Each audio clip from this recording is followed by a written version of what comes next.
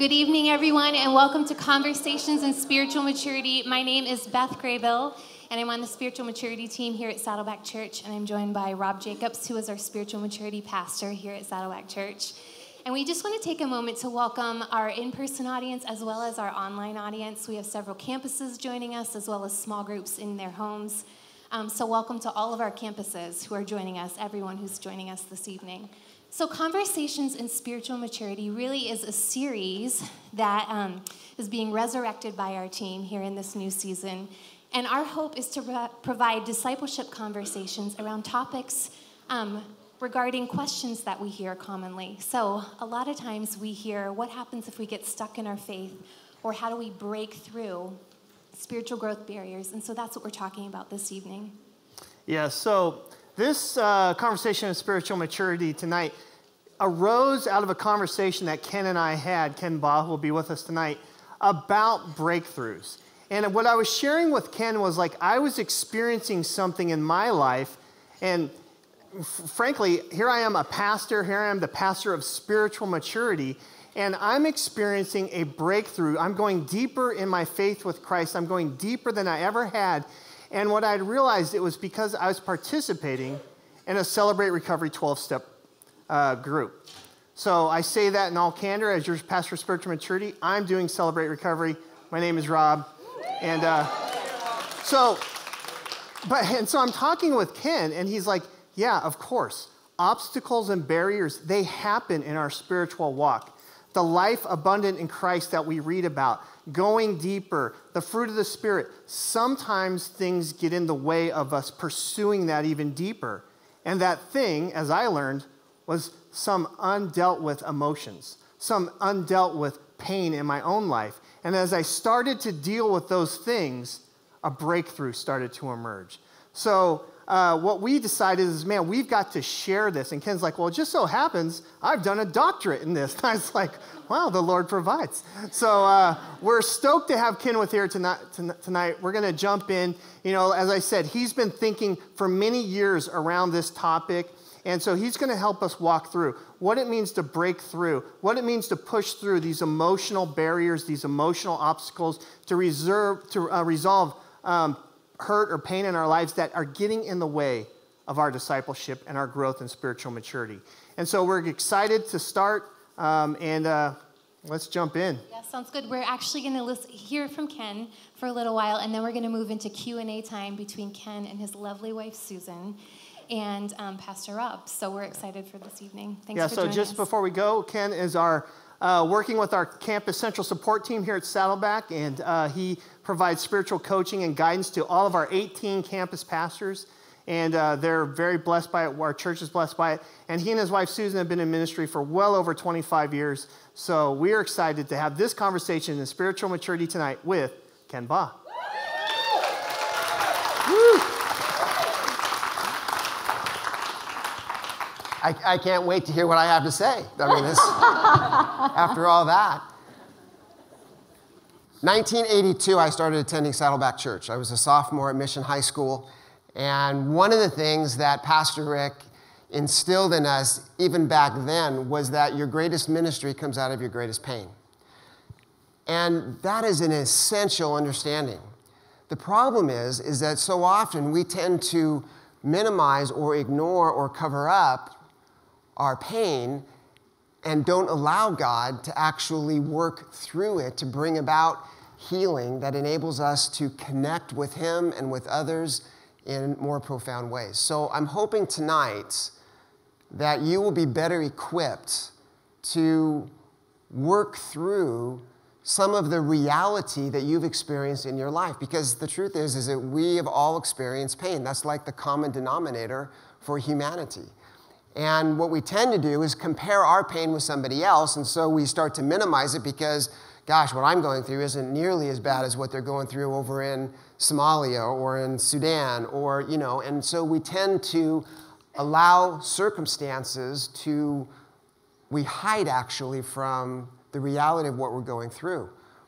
But our God is a God of light, and He wants us to live in the light. And so we're going to look at a number of aspects of what that looks like tonight, what discipleship looks like, what what it means to experience the abundant life. Here's what I believe. I believe that there is more abundance available to us in Christ in this life, right here, right now, than we ever dreamed possible. We are the ones that tend to hold it back.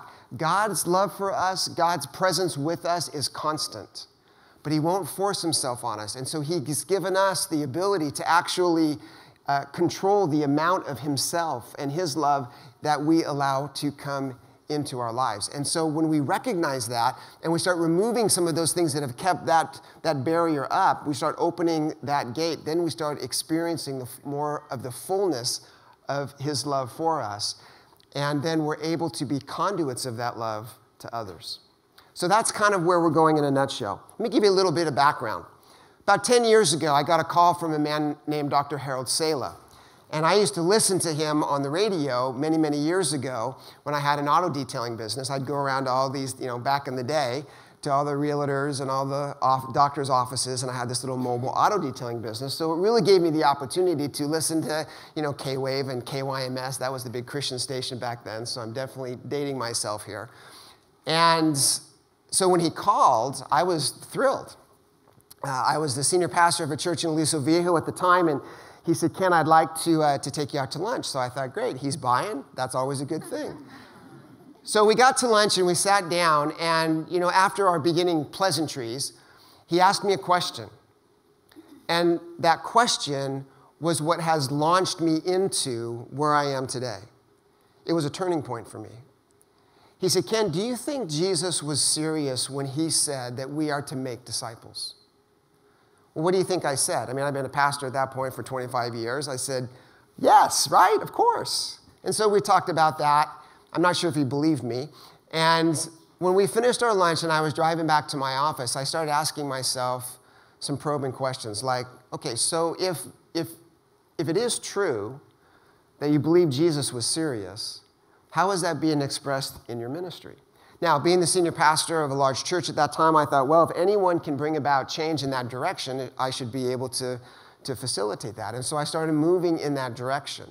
Well, that ended up in my going back to school. So I went on, got my doctorate at Talbot in discipleship because I really wanted to make sure that I was understanding this. Well, what I discovered when I was going through this process, and as I was writing my dissertation, as I was even growing in my own understanding of God and myself and all of these things and how all this stuff fits together, I really came face to face with what is transformation. What is it that God is transforming us into? Who is it that we are supposed to be? What is it that is available to us? What is God's part of that equation? And then what is my responsibility? How do I partner with God in this process? And that led me to a very deep study and a 3-year writing process where I developed a model for discipleship based on a robust biblical theology, but infused with findings from psychology and neurology. And as I started looking at all these various facets of how God created us and the wonder and just the mystery that is there in the spiritual growth transformation process, I started discovering all of these different aspects. And some of that is what I want to share with you tonight. Now, I'm always loaded for bear, so you're going to get more than you paid for tonight, which was nothing, but you're still going to get more than you paid for. And Pastor Rick mentored me when I was a young pastor, so I'm primed and ready to rock and roll. I know that you looked at your outline and you're like, holy cow, there's 6 pages of notes here. That's nothing. I turned in 14. And Beth was so gracious to go through it like a hot knife through butter, and by the time I got it back, this is what was left. So sometimes you need unimpassioned eyes looking at your material so they can just cut, because you just can't do it. So some of the material that I would love for you to have, I've posted to my website, so you have a link on your outlines. You can go there. I'll reference that later on in the evening. So there's 4 or 5 different pieces of material that I think you might help you and you might enjoy looking at. And so for those of you online, you can go and pick that up. Now, I know there's some watching online that aren't even at different campuses. So if you want an outline for tonight, I posted that on Facebook this morning so that you can go to the link there and download that. So as we begin, I want to kind of start with the end in mind. So let's take a look at where we're actually going in this process called the Christian life. And it takes us to really what I believe is the purpose. We like that word purpose around here at Saddleback, so I thought I would start there. The purpose of the Christian life, I think, is pretty simple, but it is to become more like Jesus through the transforming power of the Holy Spirit, combined with personal effort for the benefit of others and for the glory of God in this world. Now, that's a long definition, but what I want you to get is we are being transformed, conformed into the likeness of Christ. That's what God is doing. Now, there is tons of scripture that will help us unpack that. But let me just look at a couple of these for you. Romans 8:28 is a very familiar verse to many of us, right? We're all very familiar with the fact that we know that in all things God works for the good for those who love him and have been called according to his purpose, right? Now, what I want you to notice is that purpose is singular. It's not plural. There is a purpose that God has. And you say, well, Ken, what is that purpose? Well, Paul goes on to tell us what it is. For those God foreknew, he also predestined to be conformed into the likeness of his Son. That is God's purpose for you and for me. The fundamental expectation in the New Testament is for you and me to be transformed more and more into the likeness of Jesus Christ. That's where we're going. That's the goal of the Christian life. That's through which all the circumstances and challenges and pain and good times, all of that, God is working through all of those things to bring about that single purpose to conform you and me into the image of Christ. You can go on. For it is God who works in you, Philippians 2:13. I love this verse. To will and to act according to his good purpose. Get this. God gives us everything we need. He gives us the will, the desire, right? And then he gives us all the tools that we need. Peter actually tells us that everything that we need for a godly life, God has already supplied for us. All we have to do is access it. We have all these resources that are available to us. It's like a light switch on a wall. All this electrical power is to that switch, but you'll never access it until you do what? Until you walk over and flip the switch, and then you're connecting to that power source. We have a power source, friends, available to us that can bring about a different quality of life if we will just access it, if we will just flip the switch.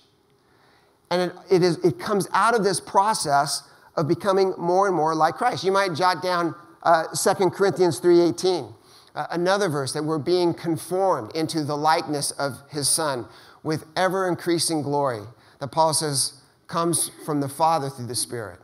So God is on this building program, if you will, of completing us in Christ. So when we start talking about what that looks like, there's a lot of characteristics that you could talk about in regard to God. When we're talking about being conformed into the image of Christ, what we're really looking at is being transformed into his character, not his nature. That's an important distinction. What is God's nature? God's nature are what theologians refer to as the non-communicable attributes. They're his omnis, right? His omniscience, his omnipotence, his omnipresence. We're not being conformed into little gods. That's not biblical theology. We're being transformed into his character. If you want to think of that as the fruit of the Spirit, you would be spot on. It's interesting when you look at Paul's list of the fruit of the Spirit in Galatians chapter 5, he talks about the fruit of the Spirit, again, it's singular, is love, joy, peace, patience, kindness, faithfulness, gentleness, and self-control. Well, he's not actually talking about 9 different fruits. He's talking about one fruit, which is love, and then 8 variations or expressions or aspects of that. Does that make sense? The one fruit, if you want to sum it all up, that we are being conformed into, the character trait is love. God is creating us more and more like him in his character, and you can sum up, one of the words you could sum up the character of God with is love. Now, God is other things, right? God is holy, he's righteous, he's just, but he is also love. The Bible says that God is light, so he's not limited to that aspect of love, but everything that God does is an expression of love because God is a relational God. Everything he does is about relationship, everything. He exists in relationship. The Trinity is his small group, right? So if you're not in a small group, we're getting ready to go into our 40 Days of Prayer campaign, get in a small group. Why? Because that's part of how God wants to mold and shape you into his likeness, because he does life in community. He does life in small group. We're going to talk a lot about group tonight and how important that is. So he's creating us into this more loving person. And again, there's plenty of verses that we could take a look at. Of course, John 3:16, we can start there. Fundamental verse, for God so loved the world that he gave his only son, that whoever believes in him should not perish but have everlasting life. So one of the aspects of God's love is giving. 1 John 4:8, God is love. And I want you to notice that it's not that he has love or that he does loving things. Of course, that's all true. But it emanates from the essence of who he is, that God is a loving God. It goes on. Romans 2:20, but God shows his love for us, that while we were still sinners, Christ died for us. So love is the expression of God's character that he is forming us into. Does that make sense? I think it's important that we lay that as a foundation because when you start talking about being conformed and transformed in his likeness and image, you're like, well, what does that even mean? What does that even look like? And so I think this helps give us some clarity about that. And so on your outline there, as a Christian, you and I are in partnership. That's that blank there. We are in partnership with the Holy Spirit to become more like Jesus in his character. And the essence of his character, the essence of this transformation that we are in the process of is love. And this partnership with the Holy Spirit doesn't happen in a vacuum. It happens through intentionality. It happens with our own effort. It happens through our participation. So in essence, we are in partnership with the Holy Spirit through personal effort. Now, let me just qualify that. When I say effort, I'm not talking about legalism. I'm not talking about doing something to earn your salvation, because there is nothing to do to earn your salvation. Salvation is a gift. It's not something you can earn. And so when we're talking about this process of transformation, we're actually talking about a process that you and I participate in. That there are things that we need to do in order for that process to happen. And one of those things is we just need to open ourselves up more and more to the transforming work of the Spirit. Because very often we are the ones that resist and hinder what God wants to do in us. And we'll talk about why we do that, because it causes a lot of these barriers that hinder us in our spiritual development. So what does that look like? What does our partnership, what does our effort look like? Again, lots of verses that we could take a look at. But the idea is that we are growing in our capacity to love God. Romans 12:2, Paul says to be transformed by the renewing of your mind. That's interesting. That phrase, be transformed, is actually a command. It's an imperative in the Greek. So it's not an option. And if it's a command, then there must be something that we do. And so there's this idea of partnership. There's this idea of us cooperating and working with. Look at Colossians 3:1-2. Paul says, since then you have been raised with Christ, set your hearts on things above, where Christ is seated at the right hand of God. Set your minds on things above, not on earthly things. It takes effort to set your mind on something. So this is one of the ways where spiritual disciplines become a means, if you will, a catalyst to spiritual growth and development. Now, spiritual disciplines in and of themselves don't do anything. It's not a way to earn brownie points with God, and they don't actually do anything. But what they do is that they help us create space for God to do what he's going to do. And it takes effort to do that. So, for example, I think we would all agree that reading the Bible is a fundamental discipline in order for us to be conformed to the image of Christ, right? Well, if you never exert effort to actually sit down and open your Bible and read it, how can the Spirit of God use the Word to bring about transformation in your life? So you and I can't grow ourselves But what we can do is there are things that we can do. So think of it like this. Think of it like a farmer. A farmer can't make his crops grow, but he can plow the soil and water the seed and plant the seed and care for the seed and fertilize the seed and put pesticides on the seed, hopefully, not too much, right? But he has to do things in order for that crop to grow. What's the one thing that he can't do? He can't make it grow. All he can do is what he can do. Only God makes things grow. But spiritual disciplines and these habits and practices are things that we can do, that God works through to bring about this transformation process. And it's essential to understand that if we're being transformed into this character of love, this more loving person, love always has to be experienced and expressed in the context of relationship. You can't give yourself what you need. You can't generate the love that you need in and of yourself. Think about all the one another commands in the New Testament. All the love one another commands. I mean, when you think about love over and over and over again, you see that it is the essence, it is the supreme virtue in the Christian life. Paul in 1 Corinthians 13, he said, of these three things remain, faith, hope, and love, but the greatest of these is what? Is love. What's the great commandment? To love the Lord your God with all your heart, soul, mind, and strength, and to love your neighbor as you love yourself. The love commands in Scripture, most of those, the word love is agape. That's God's supernatural love. You and I can't generate agape love. But what we can do is, as we're receiving God's love, we can then become conduits of that love to other people. So it's like what Peter talks about in 1 Peter 4:10. He says that we are distributors of God's grace in its various forms. And so God works through us as the body of Christ. He works through us as individuals. As we are receiving his love, then we can pass that on. You can't give something that you haven't received. You can't give something that you don't have. So this aspect of love is so critically important. So you could say, there on your outline, what it means to be conformed to the image of Christ is this. It's to grow in my capacity to love God and others. It's to grow in my capacity to love God and others. Jesus wasn't kidding when he said that the great commandment was to love God. That it was the summation of all that we are being transformed into more loving people. Now, I got to be honest with you. I'm not there yet. I mean, all I need to do is get in my car for like 5 minutes.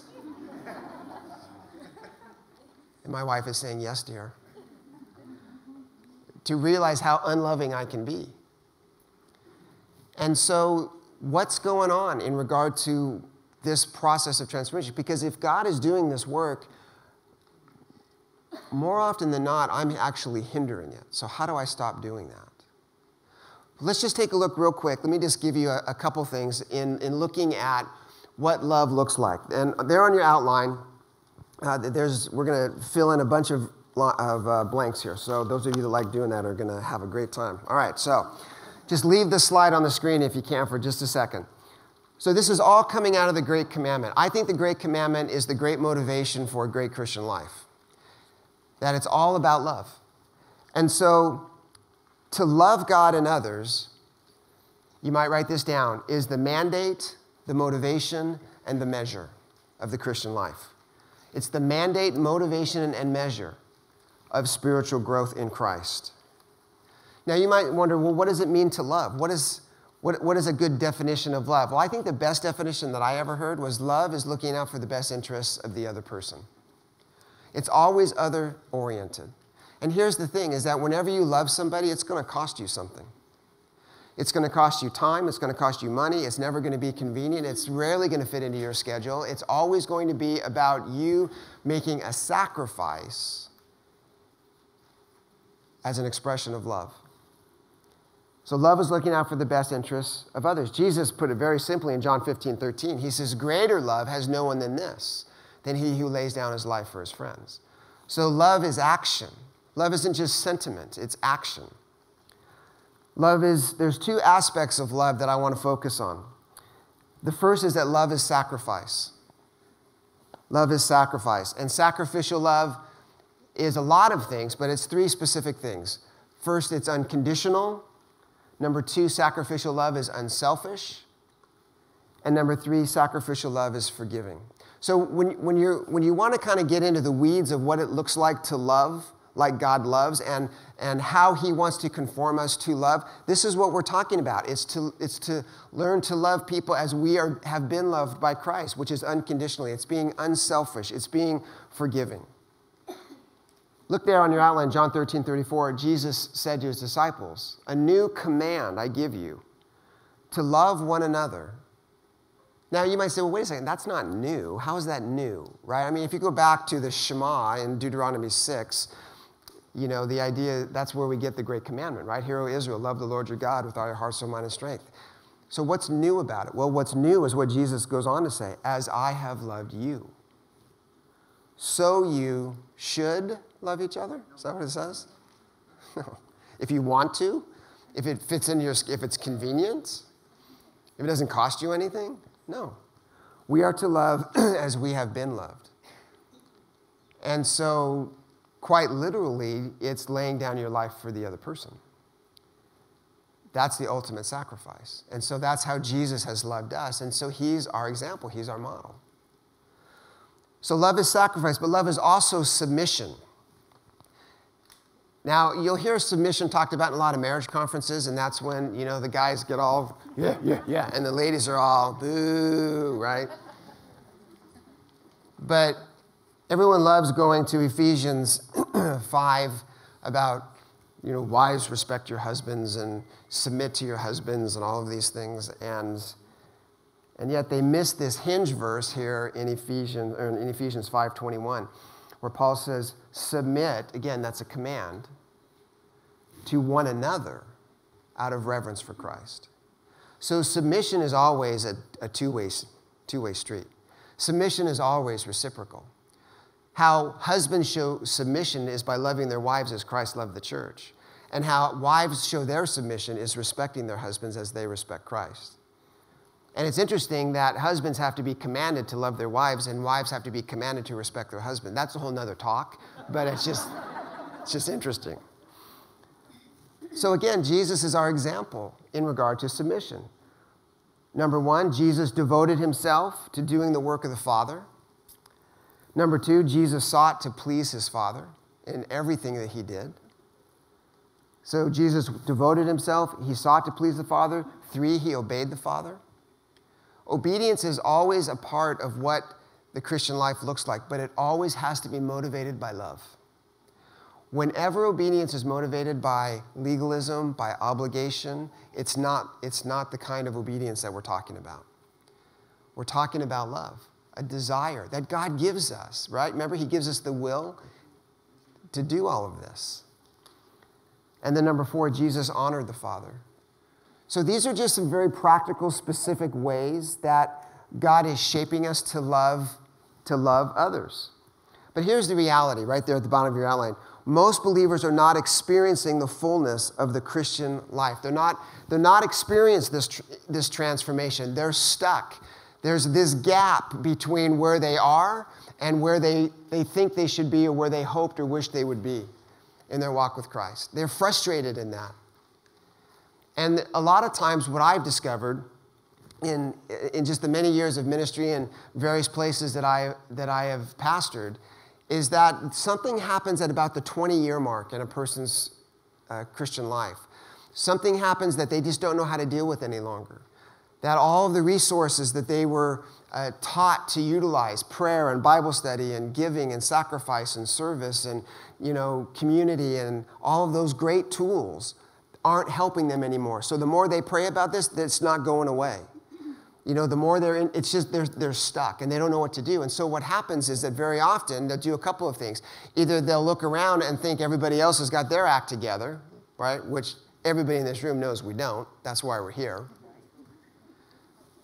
And so they think, well, it's just me. And so they just kind of hunker down.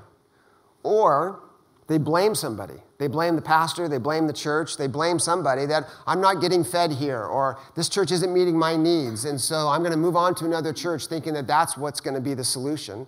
Or they just drop out altogether and they say, you know what, this whole Christianity thing just doesn't work. Been there, done that, bought the t-shirt. I mean, I've got the video, the DVD, I got the whole thing, the MP3, I got it all, and it's not working. And they just chuck it. Something is wrong. In 2004, Willow Creek, which is a very influential church in Chicago, recognized that many of their core people were leaving the church.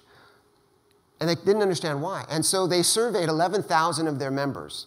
And this has become a very famous study called the Reveal Study.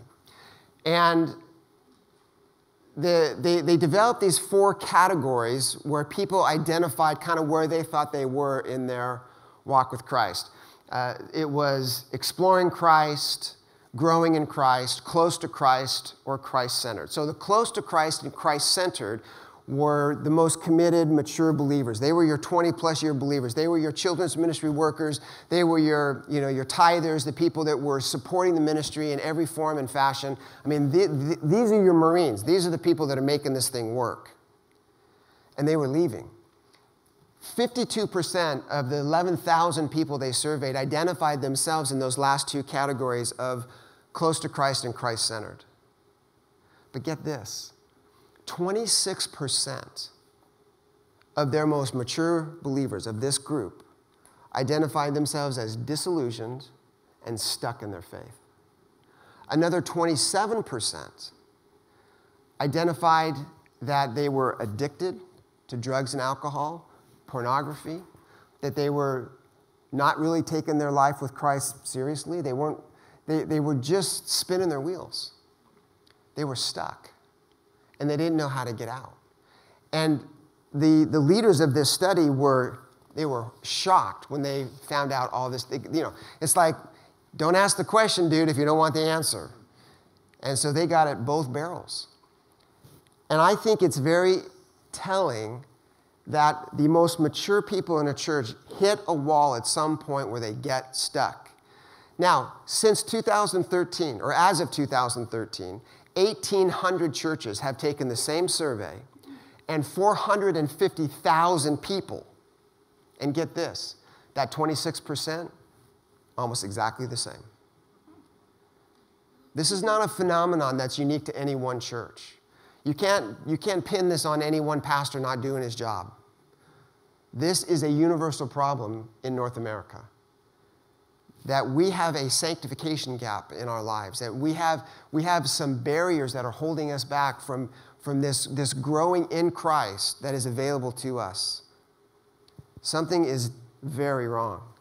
What in the world is happening? I mean, Jesus promised us, right? Jesus said that he came to give us abundant life. John 10:10. He said, I came that they might have life and have it abundantly. John 7:38, he said, whoever believes in me, streams of living water will flow from within him. John 15:5, if a man remains in me and I in him, he will bear much fruit.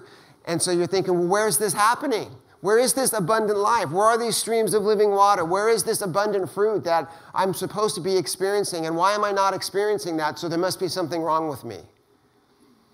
Well, if you're feeling that way, then you're in really good company. Because I believe that it happens to all of us at some point in our journey. We just hit this wall.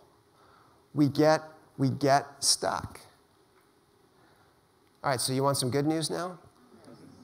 We need some of that, right? Here's the good news.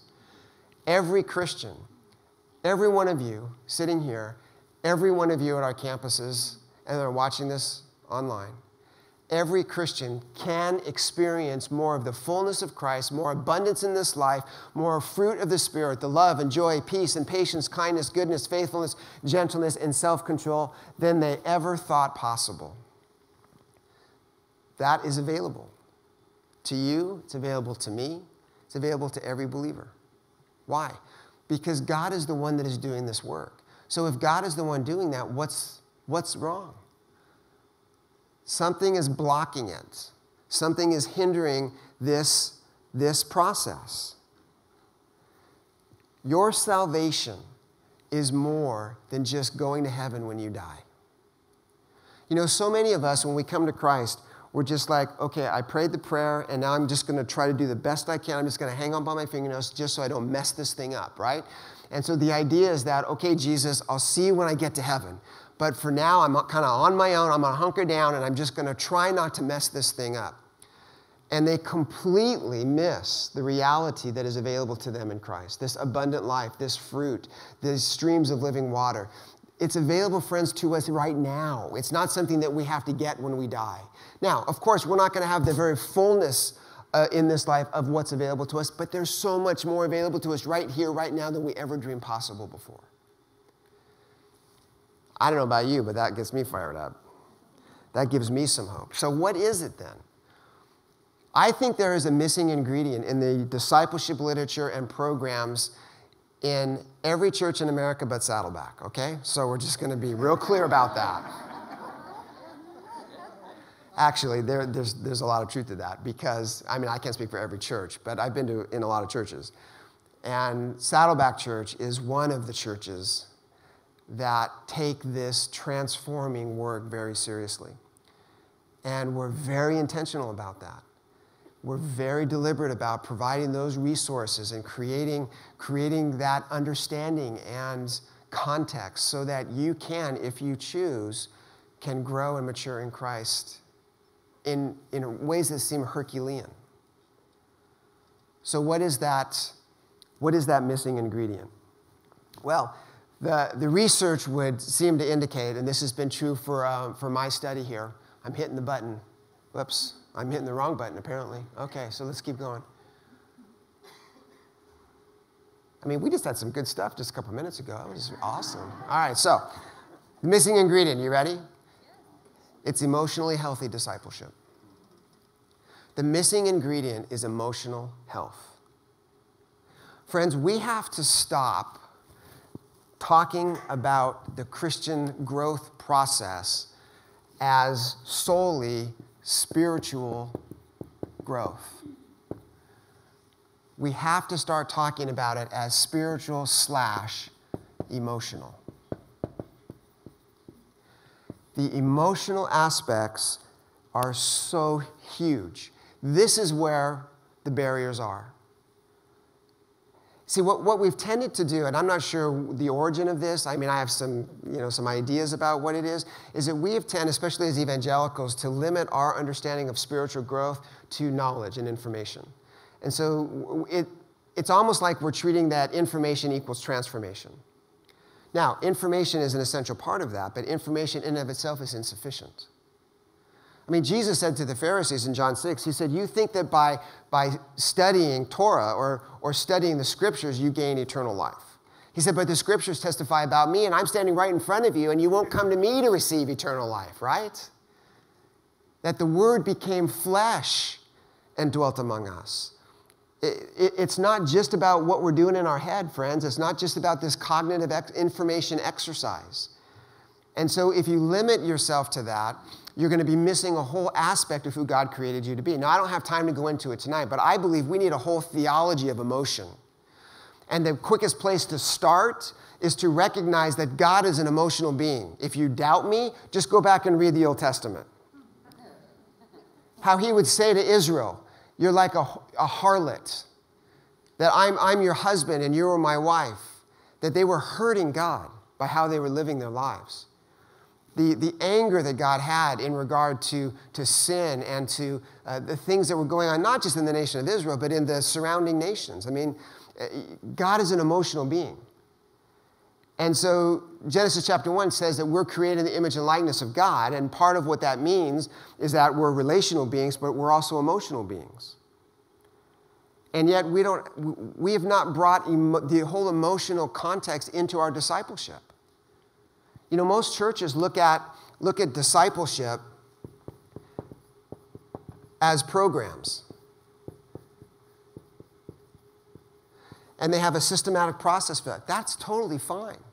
But what happens is that those churches that have recovery groups,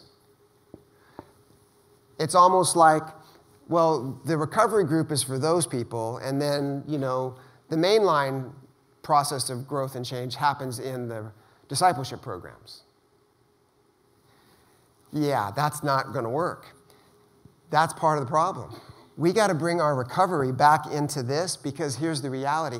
Every one of us is messed up and dysfunctional. If you have a belly button, you have been affected and infected with sin.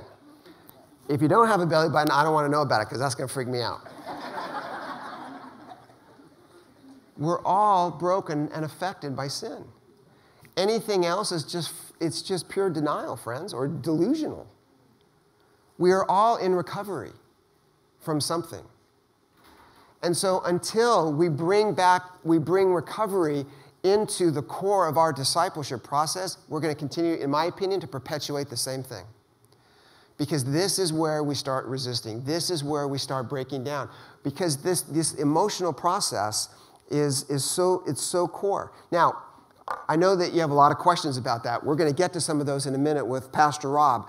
But I want to walk you through two specific things, and then I want to give you a map that will start hopefully putting some of these pieces together.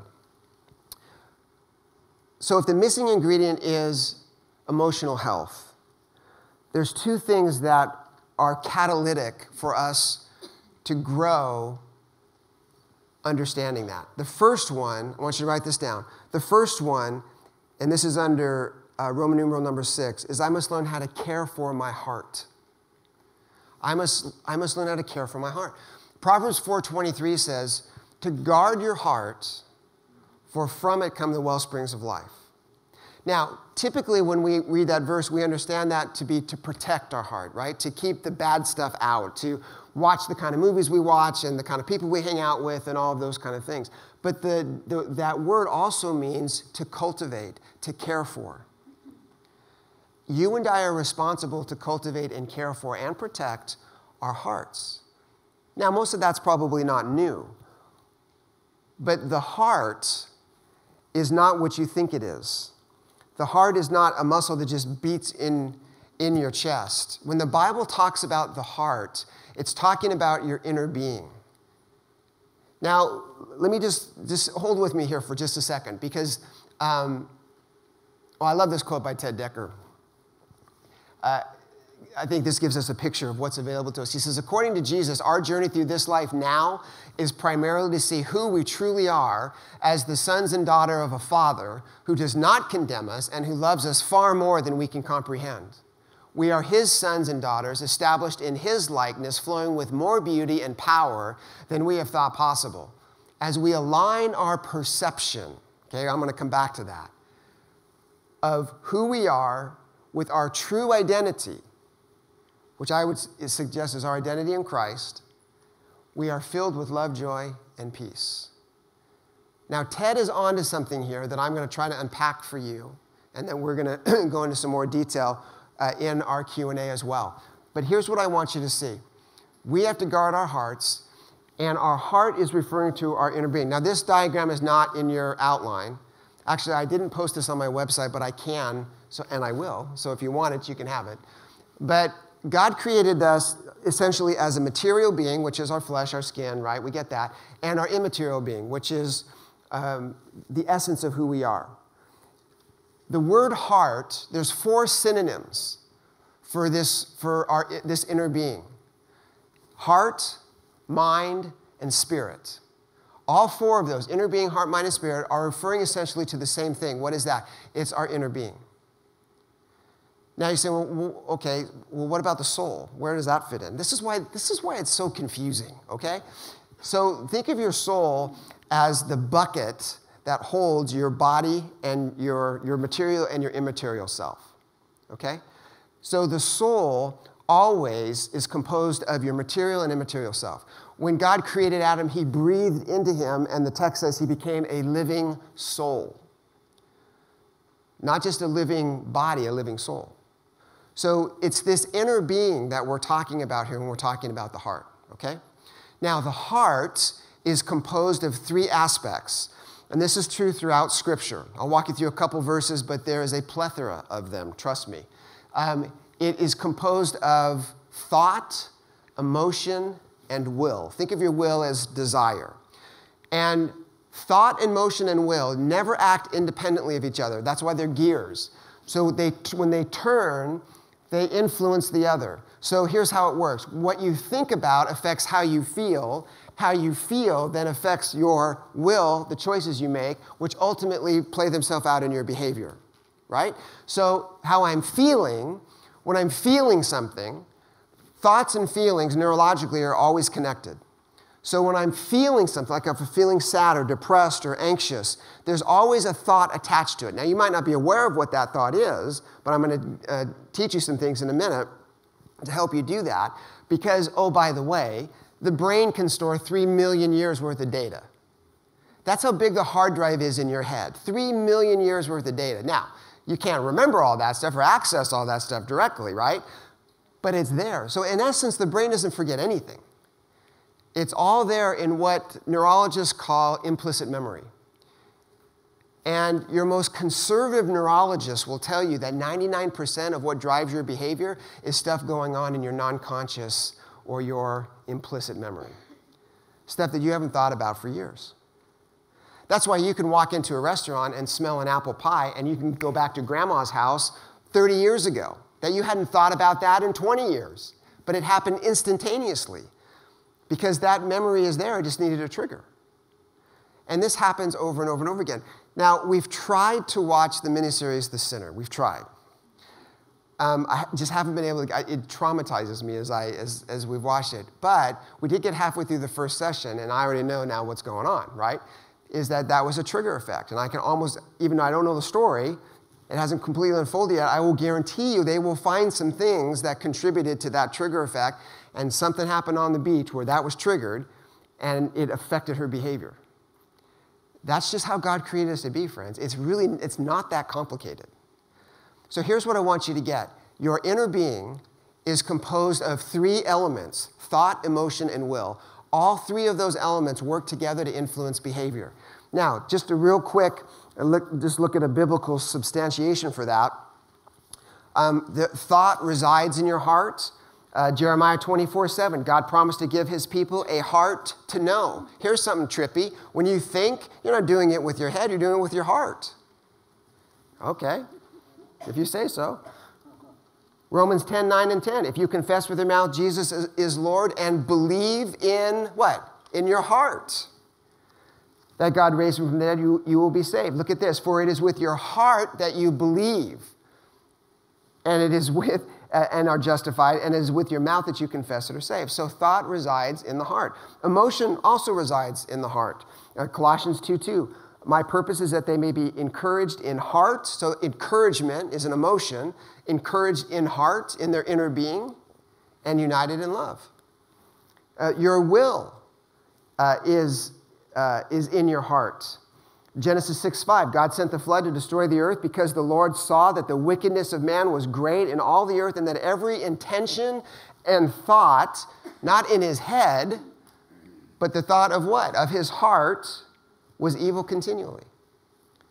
So his will, where he was making choices, this intention is in the heart, it's in the inner being. Ephesians 5 and 6, slaves, obey your earthly masters with respect and fear and with sincerity of heart. So sincerity is a choice that you make.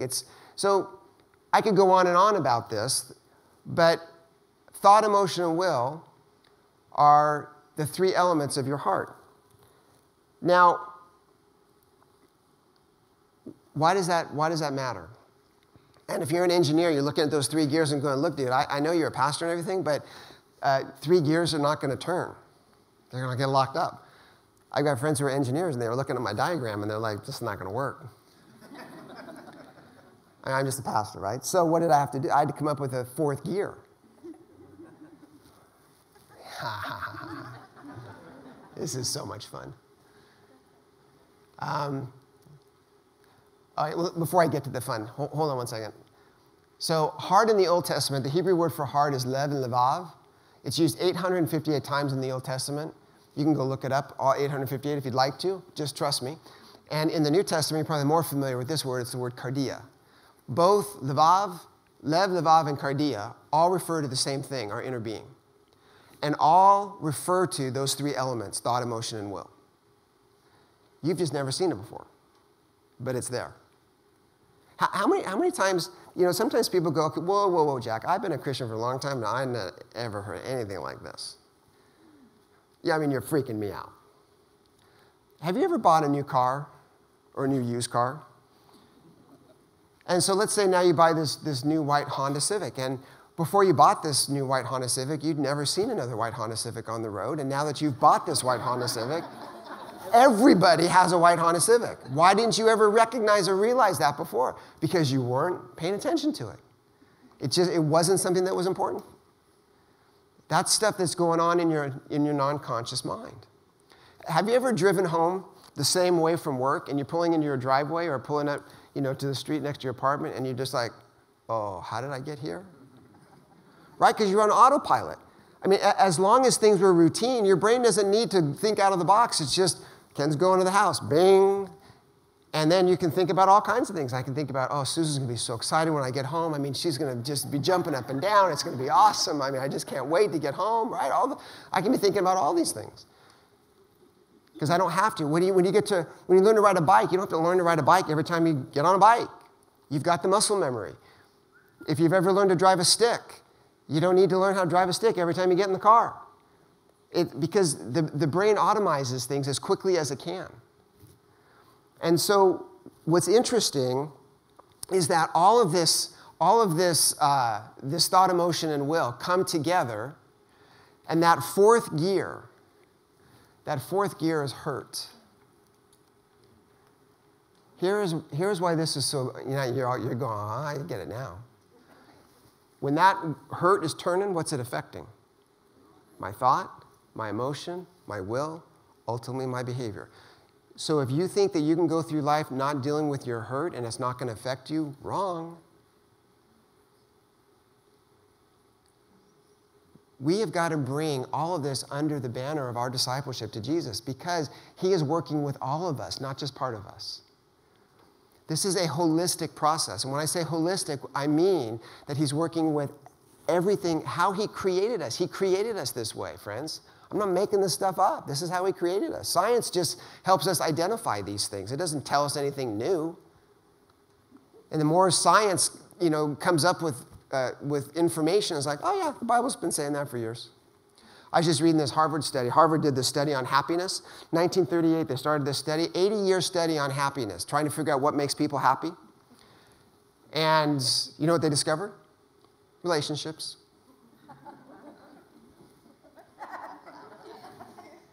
So, oh yeah, I knew that. The Bible talks, that's all about it. God created us for connection. It wasn't good for man to be alone. He gave us, gave Adam and Eve. They created us for relationship. It's not about money, status, IQ, hell, anything else. They studied, it was 278 sophomore Harvard students for 80 years. There's like 19 still living. And then they studied 1,300 of their sons and daughters, and they came up with the same conclusions. They even did a study on a bunch of people from the inner city and came up with the same conclusions. At the end of the day, it's about relationships. And the older you get, the more you realize that's true. I have never been at a person's bedside and they're ready to die, where they have ever said to me, Ken, I wish I would have closed that last deal. Doggone it. I wish I would have caught all those seasons of Frasier. I didn't get to. What's their greatest regret? My family, my kids, my wife, my friends. It's about relationships. Well, why do we avoid those relationships? Now we're getting into the good stuff. Because of this hurt. Now I'm going to start messing with you guys, so you're going to start getting a little more uncomfortable than you already are. I wish you guys that are watching this online were here, because I want to see it in your eyes too. But here's something interesting. There on your outline, I've got it on the bottom of page 4, I've got this other diagram that just kind of illustrates what I said a few minutes ago, that 99.9, actually, Dr. Carolyn Leaf is a Christian neuroscientist, And she says 99.9%. I mean, to me, that seems like, okay, seriously? I'm going with 99. So anyway, but she's probably right and I'm not. Goes on in the non-conscious mind. And so there's so much hurt, friends, that we have experienced in life that we're just trying to convince ourselves doesn't matter. It happened 40 years ago. Seriously? Like, get over it. Where is it in Scripture that we're supposed to go back and dredge all of this stuff up? I love that question. God is a God who says over and over again, remember. Remember, I'm the God who delivered you from Egypt. What did he tell the Israelites when they were crossing the Jordan River? Build a monument. Why? So that you can point to it when your kids ask you about coming into the land, you can say, God was faithful and he got us through this. Don't think that God that going to your past is not important. Your past is your story, and your story matters. And the more we pretend that our story isn't our story, and the more we pretend that it doesn't matter, the more stuck we're going to be, because you cannot move forward in denial. You cannot move forward. God wants us to live in the light, not in the darkness. And so all of this stuff is there. And it comes out in various thoughts and narratives we got going on in our head. It gets triggered by different things that happen in life that, you have a disproportionate response to some situation, and you're like, and that other person's like, dude, what's wrong with you? And you're like, I don't know. It's like, where'd that come from? Well, something got triggered. And we just kind of blow it off. We don't even pay attention to what's going on. God's inviting us into this deeper place of exploration, which takes me to number 2, is I must partner with the Holy Spirit in the transformation of my heart. That means there's something that I need to do. All right, let me just take a few minutes here before Pastor Rob comes up, or a few minutes, like 3, and I want to walk you through this next diagram. Now, I'm going to do it in pieces so that it doesn't feel overwhelming, because by the time we get to the final slide, it's going to be, it's way too much information. Now, you have a small one there on your outline. I have a full-size 8.5 by 11 one on my website, so if you want it, so you can actually read it, because if you're like me, that's like font. I can't read it anymore. It's not like, Pastor Rick needs to go to like point 14, not point 8, because I can't read it anymore. So let me just walk you through this real quick. We live in a broken world. We've already established that. We're all broken and infected with sin. Now, there's 3 kinds of sin. Now, these are just classifications that,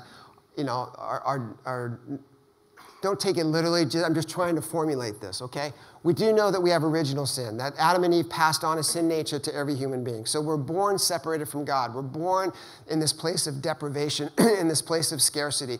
We're born broken. We're born alienated. We're born isolated. That's original sin. That's why we need a Savior, and we can't save ourselves. But then there's also personal sin, which is the sin that I have committed, and then there's victimizing sin, which are sins that have been committed against me, and there's varying degrees of victimizing sin. A bully is a victimizing sin. Sexual abuse is a victimizing sin. Murder is a victimizing sin. And so there's varying degrees of this, and it has different consequences in regard to trauma that it produces. So what I want you to see, though, is that all of us are affected by sin. Original sin, personal sin, and victimizing sin. Now, this is interesting, what happens at the moment of salvation is that at the moment of salvation, your original sin has been taken care of. Jesus nailed that to the cross. So you have a new nature now. You are a new creation in Christ. God no longer sees you as a sinner. There's a mind bender for you. He sees you now as a Satan. Wow. He sees you as a saint who occasionally sins. But your identity now is that you are a saint. Over and over again, Paul, as he's writing his letters, he says to the saints in Colossae, to the saints in Ephesus, to the saints in Philippi. That's who you are. The reality of your identity is established in Christ. And it's not something that is going to become more true about you. So right at this moment, you are a child of God. Right at this moment, you are a son or daughter of God, as much as you will ever be. Right at this moment, you are a partaker, Peter says, of the divine nature. Right at this moment, you are part of the beloved. Right at this moment, you are forgiven. There is no condemnation for you in Christ. Right, those are things that are true right here, right now. And those same things are going to be true for you 10,000 years from now. And here's what's exciting, is that the more that I embrace the truth of who I am now in Christ, the more I will be able to live in accord with that. The more those things will become in alignment. And that's when spiritual breakthroughs start happening. When you start living and I start living out of the reality of who God says we are, not all of our distorted thinking, out of the truth about who He says, then we can start embracing the reality of who we are. Think of it like this. All of us see reality through a glass dimly. So if this is the eyeball here, love is a fine art, thank you. We look through 4 primary lenses to determine what is reality, what is real, okay? And each one of these lenses is going to create a different perspective that is going to distort reality. What are these lenses? These lenses are family of origin, society or culture that I grew up in, life experiences, especially painful life experiences. And if you grew up in the church. Now, there's others, of course, that have shaped our hearts, if you will, but these are 4 big ones. And so when you're looking at what is true and you're looking through these lenses, you cannot tell me that you're going to be able to see clearly what is true. It's distorted. So that's why we need special revelation, because God is outside of all of this. And so we trust in faith that what He says is true because He sees it all. He's not looking through all this distortion. He's telling us now what is true. So when I start getting in alignment with what God says is true about me, i.e. my identity in Christ, then when God says, I'm a beloved daughter of God, that's my identity.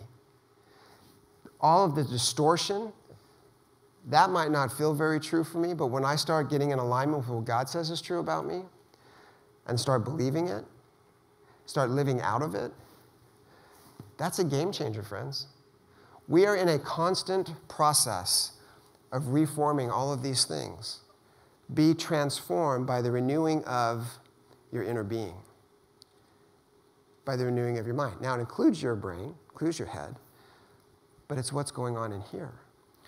So here's what happens. Let's go back to this diagram.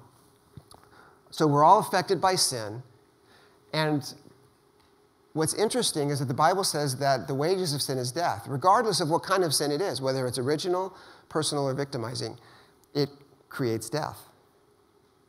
Death in Scripture, now it depends on the context, but usually death in Scripture is referring to isolation or alienation or aloneness. And that is, for a human being, that's the worst thing that can happen. That's why solitary confinement is the worst form of punishment, because God created us to be relational beings. The worst form of punishment is to be in isolation. And so anything that creates that is going to be something that we fear greatly. So sin then brings death, separation, isolation, and the fruit of death is shame. Shame is probably the single, shame is the prodigy of sin. And all of the other negative derivatives that we experience in life, I believe, emanate with shame. Now, shame has 2 twin firstborns. And that is fear and blame. And the things that we are afraid of the most, I believe, I've got them numbered there for you, our 4 greatest fears are criticism, judgment, rejection, abandonment. And so the fear of those things is going to keep us in hiding. The offset of blame, anger, grievances, hurt, choices, all of that.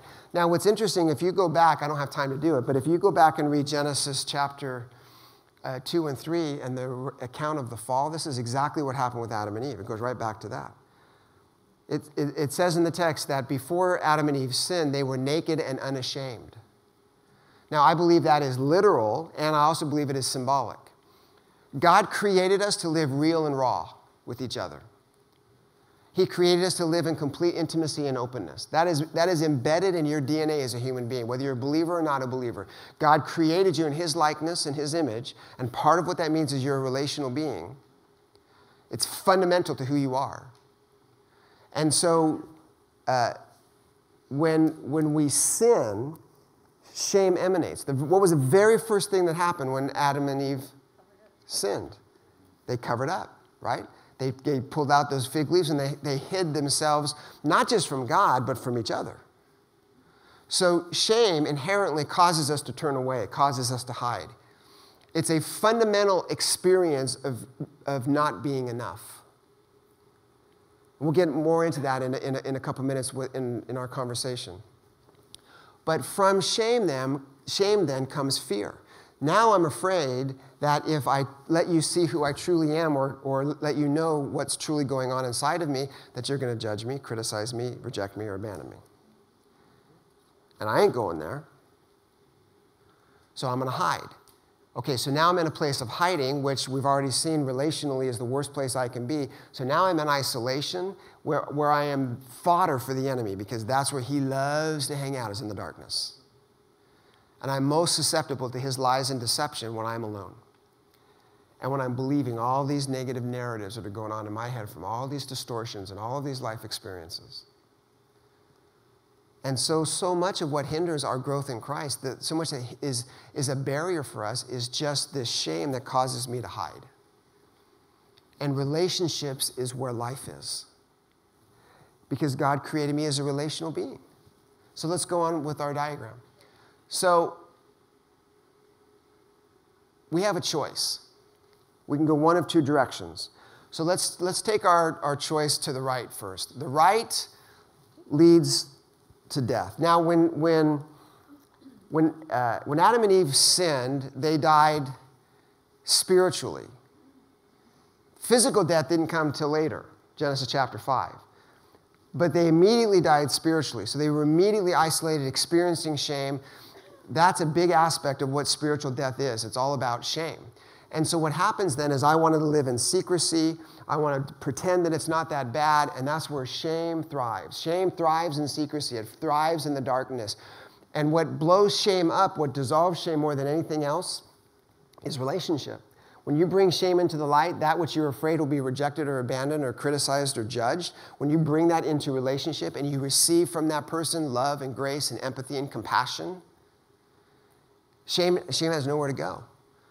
It's like a gremlin. You throw water on it, it just starts to dissolve, or like the witch and the Wizard of Oz. Shame only has power over us to the extent that we allow it to. The prison walls, going back to our notice there's no lock on the door. Friends, the door's closed from the inside. All you got to do is walk up to it and just push it, and it opens up. Fear keeps us in hiding. The only thing that Satan has on you is that Peter says he's like a roaring lion seeking whom he may devour. He's toothless, though. All he can do is make a stinking lot of noise. Now, I haven't heard a lion roar in the wild. I have friends that have, and they say it's a terrifying experience. So I believe it. But that's all he can do. And when you let him win by giving into that fear and staying in that isolation, that's why we have to go there.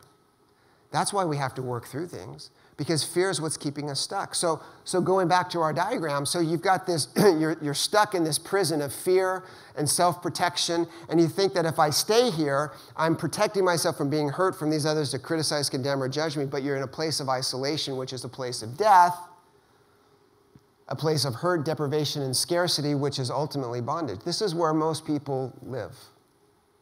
Most Christians live here, tragically. They're just surviving at best. They're not thriving. And here's the deal, is that the choice is ours, right? Let's go to the other side now. Because now when we go over here, this is what's available to us, friends.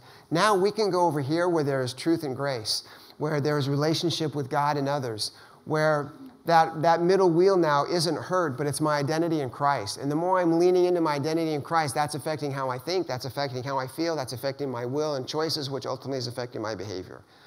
The only thing, the only aspect of your heart, your inner being that you have direct control over, long-term, is your thinking. That's why neuroscience is so important. You can choose what you think about. You do not have to be a slave to negative thoughts. And by the way, I'm sure I've been accused at times of being this kind of positive thinker person. Is there any negativity in heaven? There's only joy. Where do we get off that we're not supposed to be happy and joyful as followers of Christ? I mean, seriously, when you start embracing the truth about what it is, I mean, if heaven were all we got, that would certainly be enough, but it's like the sham wow guy. It's like, no, there's more. And, you get Jesus in here, and you get all this stuff, and it's like, wow. I mean, if anybody should be going out of their minds with hilarity and joy, it should be us.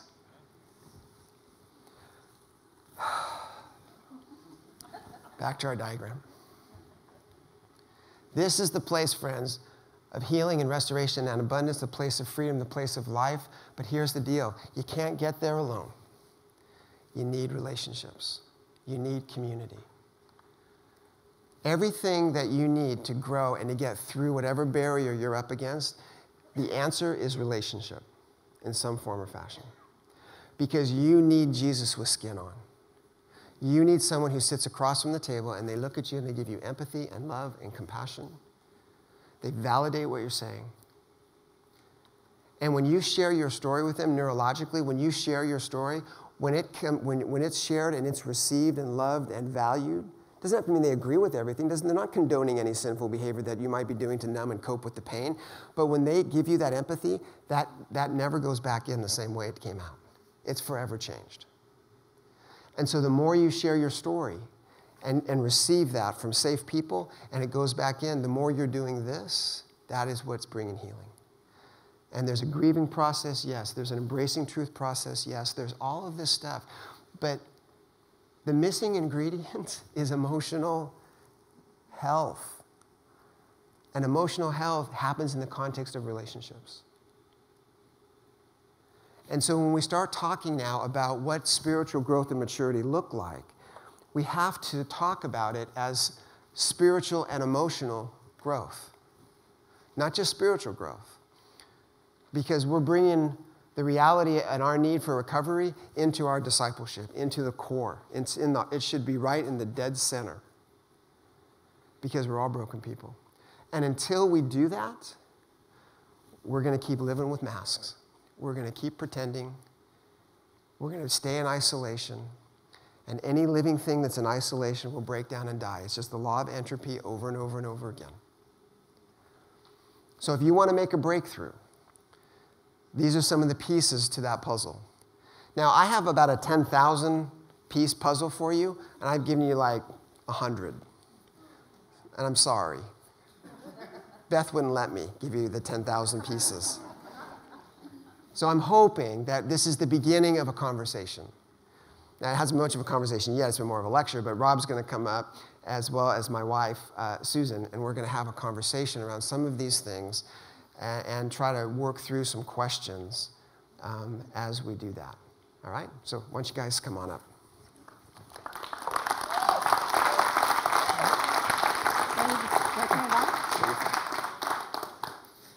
Whoop, I need to get this real quick. Rob, do I turn my talk on? Yeah, I'll touch you this way. Hello. Well, this is the kind of conversation where, and the kind of things that get shared where I just think, man, I love this church. And I want to kind of frame the Q&A part with just sharing a little bit. I shared a touch of my story before we started talking about Celebrate Recovery, but let me kind of frame a little bit about how we got here. I'm a product of Saddleback. This is the first church that I ever went to, fell in love with Rick, fell in love with Kay, fell in love with this church. this church helped me move and grow, right? And so the things that Ken was talking about. So I took class 101 and 201 and 301 and 401. And then we have a retreat center, and I'm doing retreats, and I'm serving in ministry. And I grew from a baby Christian into someone who eventually, finds himself as a pastor on staff here. I don't know what happened. Don't tell anybody. Let's not ask Rick. But here I am. But there was a point in my life when my wife and I adopted our son from Korea, Robert, and I started having this tension in my life about not being a good father. And I was not sure where that was. And one time in one of our staff meetings, we have a staff member, Johnny Baker, the son of John Baker, the founder of Celebrate Recovery. He's like, guys, we're going to do a staff group. If you're interested, come. Now, it's totally private, but I can say, because I'm in it, and I can say if I want to, I'm in it. So I'm in Celebrate Recovery. My name is Rob. I'm a grateful believer in Jesus Christ, and I struggle with fear and anger. Hi, Rob. Thanks, guys. So what I found out was I'd sent tons of people to Celebrate Recovery as a pastor. Like, I'll meet you at the door, but I'd never gone in it. I'm like, you know what, God? And so God plays this trick on me. I'm like, I'm just going to go see what it's about, because I've told people to go to it, but I've never done it. And like one weekend, I'm like, oh, so I have some stuff. I got some stuff. And so I'm able to see that I have some issues with fear and anger. I'm able to see abandonment in my background from my father abandoning my family. And I start to wrestle with these things. And I talk to Johnny and I talk to John, and I'm like, do you guys know this is like one of the most powerful discipleship programs we have at Saddleback Church? And then I talk with Ken and I read his thesis and I'm like, this is amazing. And what happened was, you hear so much about what Ken talked about right now, and I just want to encourage you to really pursue this idea of recovery, because I would not have understood it to the depths I did if I wasn't already doing things in recovery, trying to work on my issues, trying to work on my hurts, my habits, my hang-ups. And so one of the things what I love about Saddleback is we can say, not only can we help you grow in Christ, but recovery is available here. Yeah. Like we can do Celebrate Recovery for you. We can do support groups for you. Maybe the most important discipleship step someone could take is to go into counseling. Mm-hmm. We have Pastor Tommy Hilliker, who oversees our counseling and all our support groups. Like, those things are here for us at this church, and what a blessing.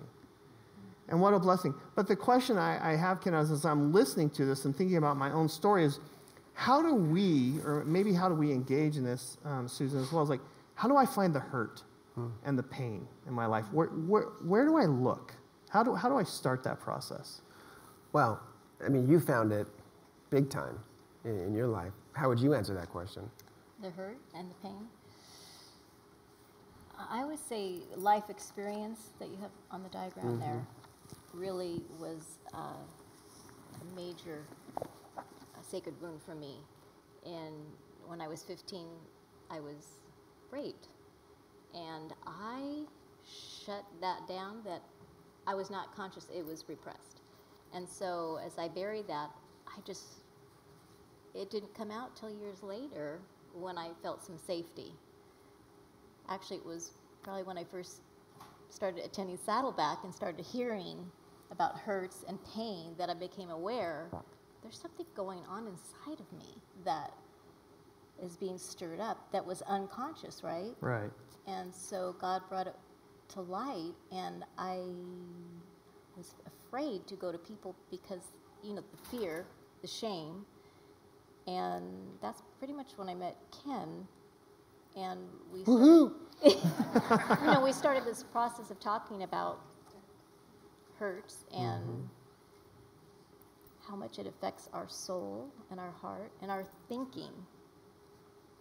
So, you could share a little bit about what you experienced. And it was playing out just in our marriage, right? In our intimacy. And, my issues are abandonment. Hers were abuse. And so I'm chasing her around the house. She's running away, trying to get away from me. And I'm, no, I need you to love me. I need you to love me. But intimacy could be, that was a trigger for me. It was triggering something way in the past, like when you talked about earlier. So it was hard for me, but being vulnerable, we began to discuss it. Yeah, and that word, we need to talk more about that. That word vulnerability is the key to all of this, because until we're willing And it's a catch-22 because it's like, okay, where do I find a safe person? Then I'll be vulnerable. But being vulnerable is the secret to all of this because nothing changes in that. And so, we're married now. We've been married for 31 years. And Susan, that's worth clapping for, actually. I mean, seriously. And Susan's going to talk a little bit more later about some of the things that she did that were very formative in her recovery. But I remember she heard John Townsend one day on the radio, and he just written this book, Hiding from Love, and I love the title from that. It's just profound. And so she calls me, and this is when I was on staff here at Saddleback, this is back in the 90s, and she said, I got to see this guy. I'm like, honey, we're not going to get to see John Townsend, and even if we could, we can't afford it. She says, I don't care. I need to see this guy. But he put words to what I was feeling and experiencing in a way I didn't even have the words. So I'm thinking, okay, how am I going to do this? So I went down to Pastor Rick's office, and that's when and it's like, hey, Rick, can you get a meeting with me and Susan and John Townsend? He said, sure. Makes a phone call. Bam, we're there. So we're meeting with John, and that began a process with him. And, over the years, John's become a very good friend. And but it was putting words to something that was in that non-conscious part of her. And again, we can't work on something if we're not aware of it. Right. And so I think God in his grace, I think one of the things John taught me years ago, he said, Ken, denial is your friend for a while. Because God's not going to give you more than you can deal with. And so he will let it come when it needs to come. But when he does, you have to embrace it. And whatever he gives you, he'll give you a little bit more. It's almost like growth, is that he'll give you desire, but if you never act on that desire, he's not going to give you more desire. He's going to give you that desire. When you act on it, he'll give you more desire, and more desire, and more desire. And then it starts creating this synergistic process. But a lot of times, honestly, I think, and it's not that profound, is it, how do you find this pain? It finds you. And there's something, too, about making sure that you talked about effort, right? That the discipleship Dallas Willard, that famous line is, God's opposed to earning, right? But he's not opposed to effort, right? So a lot of times I think we get lost, at least I did. I was putting my effort into hiding. Yes. Right? And what's the first question in the garden? You were talking about the garden. I was like, where are you? Where are you? Where are you? And God came looking for them. That's the amazing thing, is that God always initiates this. He comes looking for us. And so if we just step out from behind the tree, if we stop hiding or numbing, we haven't talked about that, because a lot of times we'll numb that pain. We'll pretend it's not there, it's not bothering us or whatever, or we'll numb it with alcohol or addiction, and so we don't have to deal with it. And so, but it's all avoidance, and we go through this process of hiding in various ways. And God in his grace and love isn't going to come crash the door down on that. He's going to draw you out. He's going to woo you. He's going to, give you things like this and examples of other people that you're going to go, okay, if they did it, maybe I can do it. Right. And if they have a problem, maybe it's okay if I admit that. And so that's one of the ways I think we get to help each other in all of this. Yes, I agree. You talk about the power of community, and certainly small groups plays a part of that. One of the things about, say, like a Celebrate Recovery 12-step group is there is community in that. But I think there's something and you talked about this earlier, but there's something so freeing when you start to address the fact that you do have a hurt and that you do have a pain. And to be able to say, that's why in every CR group we start with, here's my thing. I am not defined by this. I'm defined by, that I'm a saint. Yes. Right? I'm a saint who sins sometimes, but trying to find the place to where I'm okay with starting to talk about that, man, there's some power and some freedom in that. Once we start to find the hurts, find the pain, how do we step into releasing it? What are the means and methods that you would kind of maybe talk to us about in terms of breaking through the barriers of the hurt in our life? Where do we start? Yeah. Well, I think there's a number of things. The first thing, though, is just to embrace reality. James 5:16 says to confess your sin one to another and pray for each other that you may be healed. And the context of that is physical healing, but it's not limited to that. And what's interesting is that word confession. Usually we think of the word confession as a means of confessing something that we've done wrong.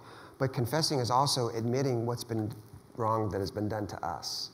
And so that whole aspect of bringing out of the darkness into the light, this is what is true about me. This is my story. And when I share that with you, as one in whom Christ dwells, as a conduit of God's grace to me, because you have the Spirit of God living within you as a believer, I think that's one of the beauties of that whole reality, that I can be a conduit of that grace to you. And so that's the beginning of that process, and just dealing with the reality. Now, reality is not fun. And so I think we need more grace than we're able to. We need like 10 parts of grace for every part of truth. You know, John 1:14, Jesus came full of grace and truth. Not truth and grace. I think John put them in that order for a reason. Grace and truth. Why? Because we're not going to embrace the truth unless we have the grace, unless we have that safe place. And what happens, and this is what happened with us, is that once she was in a safe place, then all of the stuff that had been buried and pushed down out of fear starts coming up. And then what do we want to do? Oh, no, you don't. And you just start shoving that thing back down again. And that's one of the ways that anger plays out, because anger is very often a means of pushing down that stuff that's trying to percolate up. And so, because it's easier to feel angry than it is to feel sad. And sadness is an essential aspect of grieving. That's another very important part of the process. But you can't grieve alone. Again, John taught us years ago, if you grieve alone, you'll always grieve. That's why we so need each other. And when we stop pretending that we've got it all together and start embracing each other's brokenness and living out of the reality of that, again, it doesn't define us. I love how you put that. God defines us in our identity in Christ. That's what's true about us. All this other stuff is what we are working through and healing, and that's part of our growth process that we're moving out of. But that journey and that process also then enables us to connect with others who are experiencing that same thing. Yeah, talk a little bit about, just let's build on that a little bit, like the role of community for you guys in that. I mean, obviously you have each other, but you keep referring to people that were significant in your lives in terms of walking down this road toward the breakthrough. What did that look like for you guys? Yeah. Well, I mean, we are deeply embedded in community. I mean, like half of the group here is our community. So, I mean, I kind of stacked the deck tonight because I was really afraid. But anyways, there's so many people here, and there's many that are watching online that couldn't be with us tonight that are part of that. I mean, it's like our family. We couldn't make it without. It's a place of vulnerability and safety, and we really go through all of these elements of sharing the hurts and the pain, and really, with Scripture, realigning who God says we are. And affirming that for each other. Being living reminders. So much of my thinking was so defeated in my shame that I wasn't worthy. I wasn't good enough. And yet when I began to see through God's lens of who he says I am, that I'm his beloved, that he delights in me, and as I'm experiencing that with others in the groups, it's like it began to seep in. Yeah. And that's where the freedom of being able to share more of the pain and the hurt. Yeah, and you referenced the power of, like, saying being in a small group. I can think back in my own story of my wife and I struggle with infertility, and we started, we go to the first night of this group, and who do we meet as someone who has struggled with infertility? Yeah. And that shared pain, to be able to not hide it, but to say, oh, you too? Yeah. Yes. And to be able to move forward in that. So you talked about the power of reality, and the need for us to do the best that we can to see in reality. But what if I'm afraid? What if I'm afraid to see it? What if I don't want to see reality? Welcome to the human race. Because we all are afraid. But here's the lie, though. The lie is, don't you open that can of worms. Don't even go there. Because the second you go there, The second you share that with Rod, he's going to reject you. He's going to make fun of you. He's going to say, dude, that happened 40 years ago. Suck it up. Be a man. Come on. Stop being such a baby. And what that does is that just pushes it down even further, and we hide more. So the ability to actually walk in the light of this, it's scary. Frankly, it takes a lot of courage. And so you have to find those places where you have examples of people that are doing it and have done it, and you see the benefits, and you see, well, they survived it, so then I can survive. And for goodness sakes, if pastors are going through this, I mean, I've been a follower of Christ for 40 years. It's a long time. And I'm still struggling with stuff, but I'm on the road to recovery. I'm on the healing journey in the process. And I've made progress, and there's days where I'm like, really? That doesn't seem like you made a lot of progress. And that's a great place for me to go back to this, oh, well, yeah, I guess I'm just a scumbag. And then Satan's all that deception, all those accusations and all those lies, and he's the father of lies, and he's a murderer, and that's what he does. And so when we succumb to that and let him win with fear, it's tragic. Yeah. So what was like that for you to finally say, okay, I have to start to go there. I have to go there on the things in your background that were so painful. What was that like for you to finally? It was scary. It really was. Stepping out and really reaching out to a few friends that would meet regularly with me and hear my heart, and me hear their heart. That was transforming. Life-changing. And actually we began in the beginning memorizing scripture together, some passages that really began to, as we're memorizing, thinking, am I really living that? You know, and getting to the walls of what was blocking that. And that was powerful. That's a great tool. You were talking about a spiritual habit, memorizing scripture passages. Yeah, I mean, scripture's like a battering ram on the door. It's just, you know, and over time it just breaks it through. I mean, Susan memorized the entire book of Ephesians. The whole thing, all 6 chapters. And it took her a couple years to do it. I mean, we had note cards everywhere, like all of them, every mirror in the car. I mean, it's just like bundles next to the bed. I mean, you know, it's just everywhere.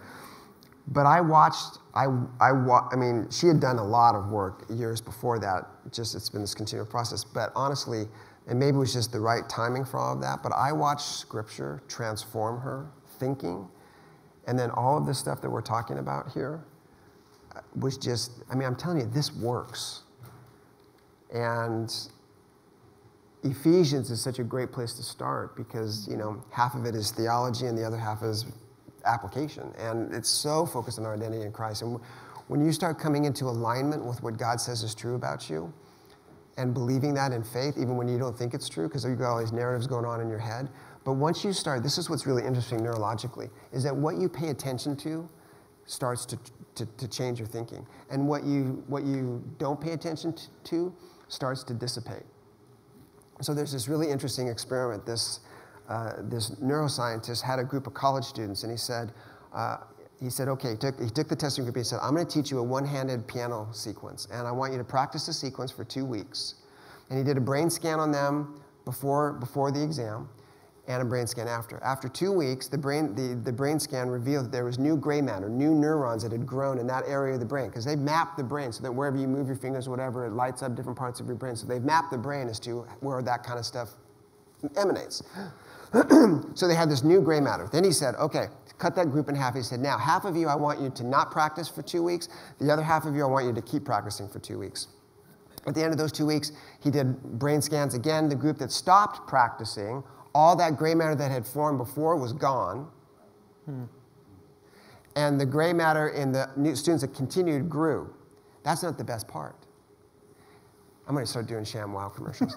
So then he said, then he took that group and he divided it in half. He said, okay, now I want half of you to just, for half an hour every day, just like you were doing before, I want you to just close your eyes. I don't want you to move anything. I just want you to visualize playing the piano, doing that sequence. I just want you to visualize it. And he said, the other half of the group, I want you to practice for another 2 weeks like you're doing. Brain scans at the end of that 2 weeks, right? Now, the testing group that did the imagination part were the ones that had lost everything from the other ones, right?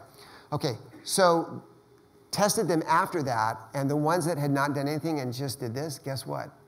All that gray matter came back. And the group that actually were doing it, more gray matter was formed. So the point is this, is that what you pay attention to matters. That's why Jesus said, don't worry. Because when you're focusing on all the negative stuff, you're just rehearsing, you're just building more and more gray matter. It's creating this frenzy. And you just get into this negative routine, and it's like code. You start the code here, and it just keeps going. Right. So when you are transforming your mind with Scripture, with what God says is true, that's why this identity in Christ stuff is life-changing. And stop thinking about this other stuff, because you can choose not to think about it. Then that starts dissipating and dissolving, and the truth of who God says you are starts to grow and get stronger and stronger, and then you start actually believing it, and then that starts actually affecting your choices, and then your emotions, and then your behavior, and voila, now you become the kind of person that doesn't even desire to do the things you used to do before. Yes. And you're found, right? God starts to find you. That's where you come out from. I always think of like shame as like, Adam and Eve, they're hiding behind the bushes, right? You know? Like God doesn't know where they are. Yeah. So, shame. It's obviously a powerful part in this. It's something that we're struggling with. What does shame look like in kind of our everyday lives? I know there's the big shames of like, I cheated on my wife or those, but what's the kind of everyday little things that we may not be aware that we're doing that really kind of point to, I'm ashamed. I want to hide. What would you say to that? We were talking about that earlier today. What were you sharing? So, Brene Brown she's like a shame and vulnerability expert. And even though she writes for more of a popular audience, she's a solid researcher. I'm not belittling that at all. But she's been able to put it into a vocabulary so that other people can understand it. So she defines shame as this profound sense of I'm not enough. So whatever you would fill the blank in, I'm not blank enough, is shame. I'm not smart enough, thin enough, successful enough, rich enough, whatever it is, that's shame. And so it's this profound sense of unworthiness, that I'm not worthy of being loved.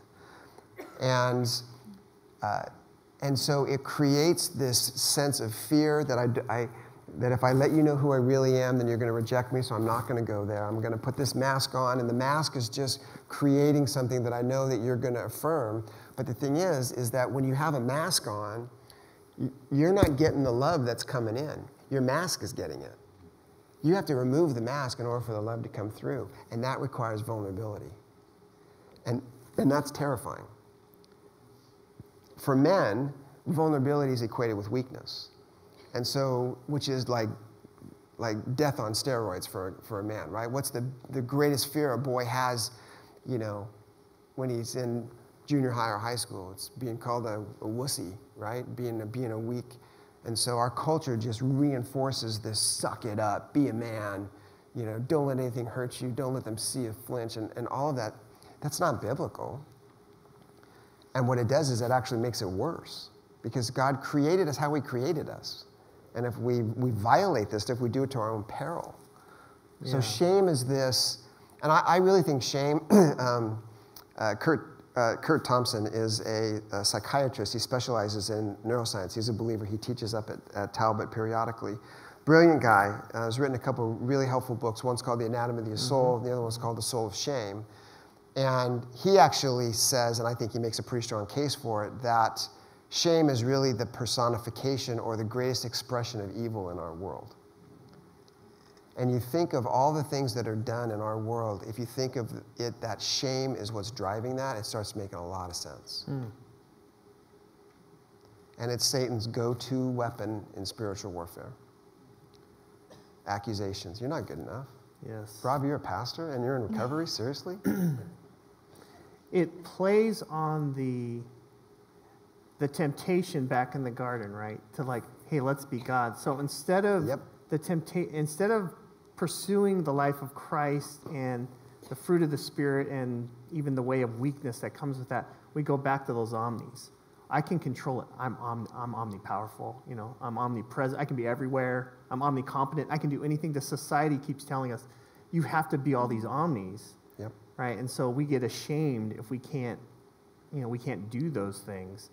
And then we just get into that cycle, right? That shame cycle. So we talk a lot about the thoughts we're putting in our head, but I think about Paul, like he's like, there's the things I want to do. Yeah, Romans 7. So in some ways you could say, well, there's the thoughts I want to think, but I think the thoughts I don't want to think. Like, how do we handle that? Where do we go with that? Yeah. Well, one of the ways you did that was memorizing Scripture and just taking those thoughts captive. Well, yeah. And what is that? 1 Corinthians 10. 1 Corinthians 10, yeah. Take every thought captive to Christ. Every. And I think we just read over that sometimes, but that's huge. And I really did begin a process of being intentional as I went through kind of a 90-day program of journaling my thoughts, journaling my struggles, and taking those in alignment with what Scripture said, not the shameful thoughts I was feeling. And it's amazing, that process with Scripture and prayer daily, how it began to renew my mind, my heart, my inner being, as we've been learning tonight. So what Paul says, I wanted to read the verse 4 too. This is 2 Corinthians 10. He says, the weapons we fight with are not the weapons of the world. On the contrary, they have divine power to demolish strongholds. And I think a stronghold can be a negative thought that we are just steeped in and stuck in. So we demolish arguments and every pretension that sets itself up against the knowledge of God, and we take captive every thought to make it obedient to Christ. Now, what does that mean? I think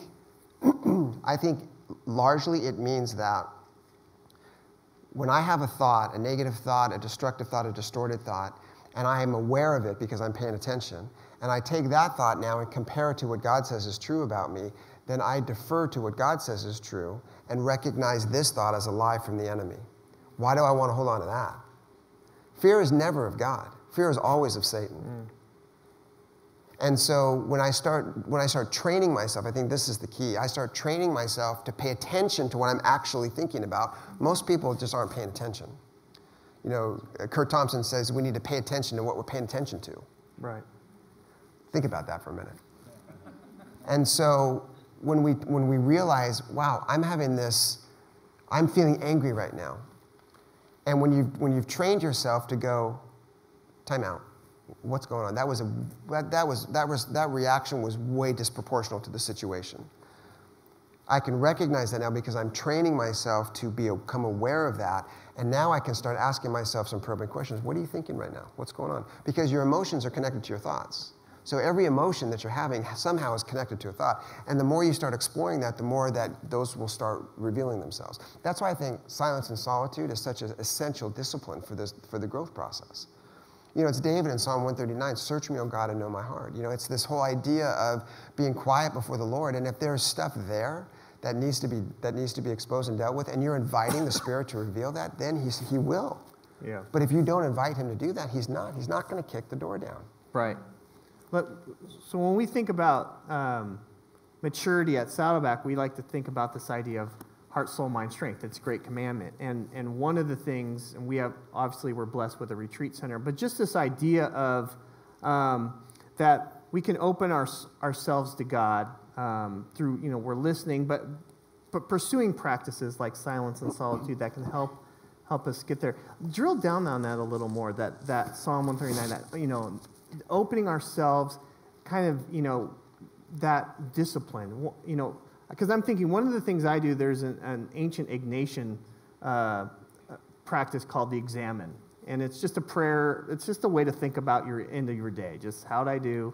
So it's not like some mystic thing, but it's just, some questions I ask myself, like, how was I loving? Where was I messing up? And just kind of a daily thinking through. But what I'm doing is searching my heart. Talk about just kind of that that practice or that discipline as something that can help us, dig into some of this stuff. Yeah, well, there's no one that does it as intentionally that I know than you.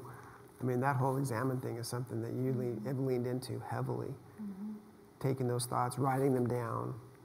Well, and even you mentioned the examine, there's also lectio. And you're taking, as I'm memorizing scripture, small passages and just meditating on it, reading it. What is the invitation here? Reading it again, sitting in silence and solitude with it. It's so reflective in, what is God saying to me? What does this mean? What must I do? There's the effort of engaging with the Holy Spirit, partnering with. Yeah. There's something so powerful about just spending that time in silence and solitude. And even for myself last night, I'm thinking, it just reminded me, I had kind of a breakthrough in an area of shame that I remembered going all the way back to 4th grade. Now, you might hear that and say, I don't want that. I'm afraid of that. But for me to have God bring that to mind, for that to come up, it's freeing because I don't have to, I'm not in 4th grade anymore. Yeah. I don't have to carry that shame anymore, right? And Saddleback is a second chance grace place. But you know what? We're the set down your shame place, right? You have leaders in Rick and Kay who are so open about the struggles they've had. And we have people like John Baker or Danny Duchesne, these people who are open about the struggles that they've had in this life. And we say, this is the place to be.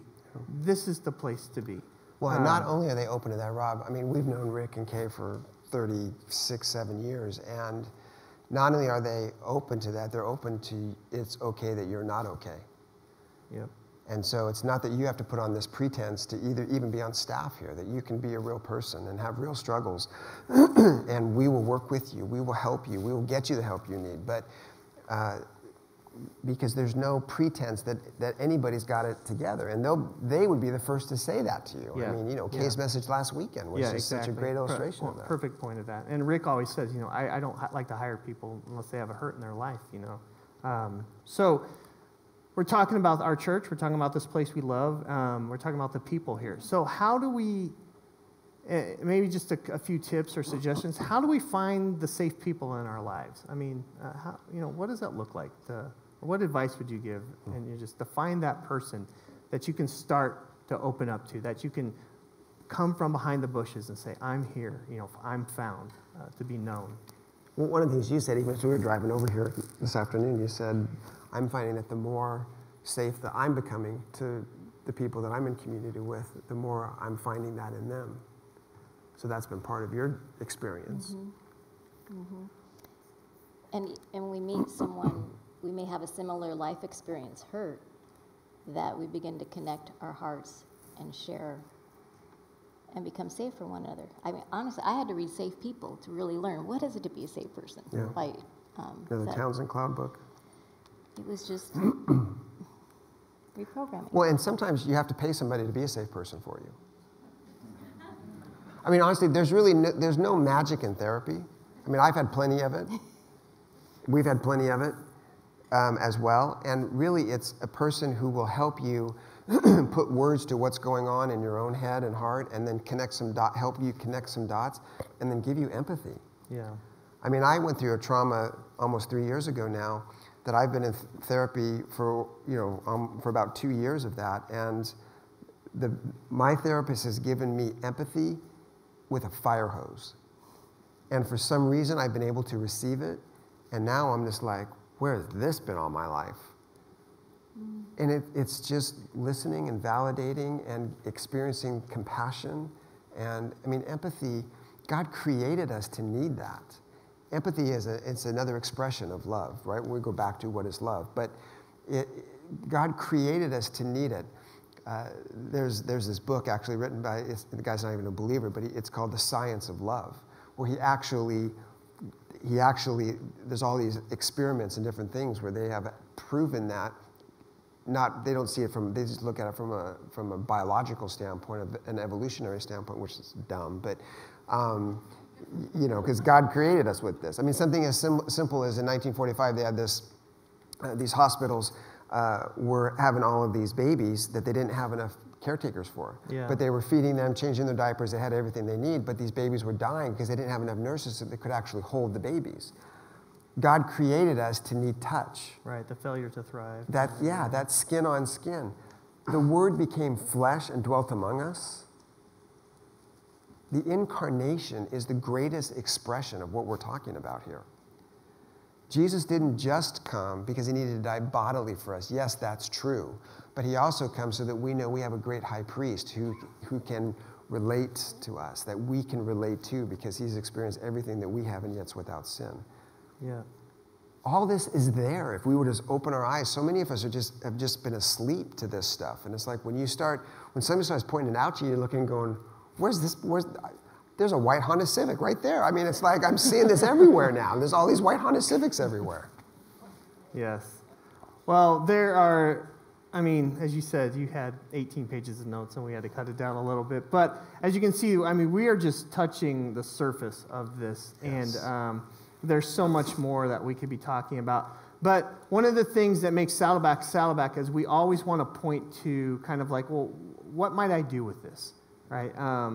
The idea of doable discipleship, which is one of our values here. So what would you both say that kind of you're inviting the people in this room, the people watching at our campuses or online, what are you kind of inviting them to think about or do? Like what might, as they close their laptops or walk out of these rooms or campus, like what's something they can do? What's a first step that they might take?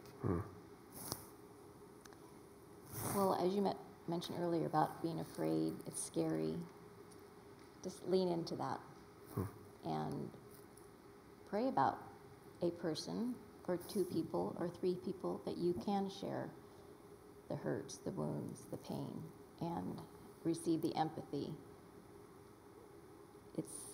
It's life-changing. It because of my fears, it took me, I don't know how long till I would step out in faith and be vulnerable, because I desired the deep connection, and we all do.